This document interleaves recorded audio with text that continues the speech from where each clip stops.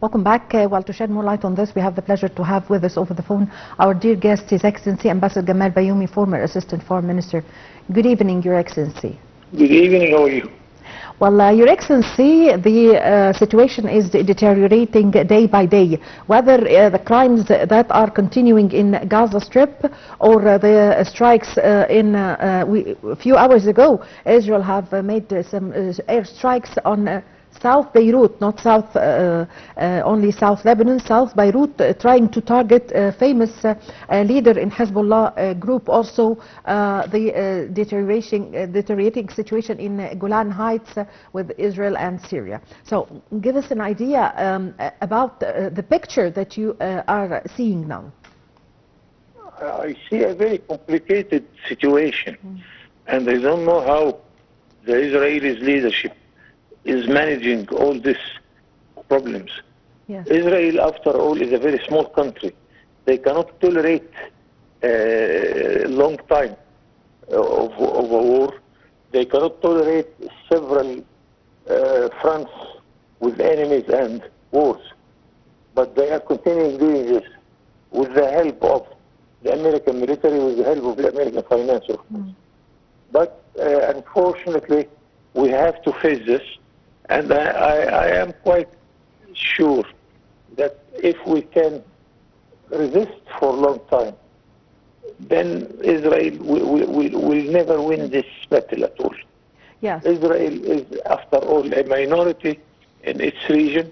Even if it is a minority in the Palestinian territory, Palestinians will exceed one day the number of the Israelis. And then what a future for a country which is making half of its citizens enemies, and all the fronts of its border, they may make enemy with Syria, with Lebanon, with the Palestinians, not very friendly with the Jordanian or the Egyptian. Yes. What future they are waiting for? Yes. Your Excellency, Ambassador Bayoumi, for its part, Egypt is, as Foreign Minister and Migration Minister Badr Abdelati have said today, that Egypt is making all its efforts and exerting all efforts, making its contacts in order to, and conducting contacts in order with different parties in order to contain the situation that is, to avoid rising the tension in the region and avoid sliding into a wider regional war. This is true, because Egypt is trying always to be a sort of a power of stability. We are making all our efforts in order to make our area much more peaceful.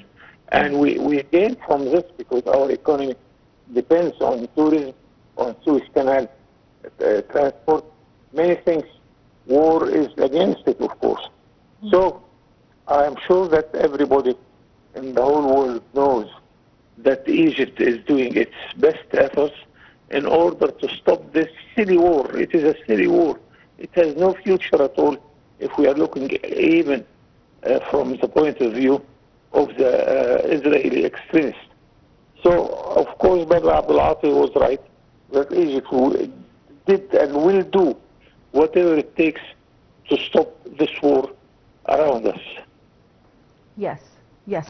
So, what can we expect now? Do you see that the situation is still under control, or what?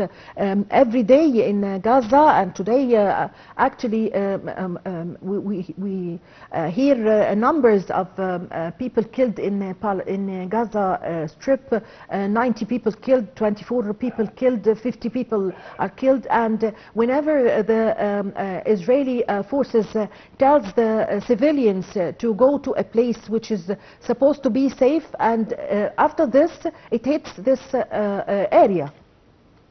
It is a continuous crime against civilians, and 70% of the victims are children and women and people who do not carry any weapons, and the whole world know about it. Our only solution, our only arm, is to continue resisting And with our resistance, Israel will never gain this war at all. And I am putting 40,000 victims on the Palestinian side. Yes. But as our president rightly said, that there isn't any family in Egypt without victims for the case of Palestine. Yes. So whatever it takes, we shall do it. Whatever it takes, we shall pay for it. Whatever it takes, we shall do all what it needs in order to get an end to this civil war. Yes, I thank you very much for your time. Thank you for your valuable information. Your Excellency, Ambassador Gamal Bayoumi, former Assistant Foreign Minister, I really had the pleasure to have this phone with you. Ladies and gentlemen, a short break and I'm going to be back with you.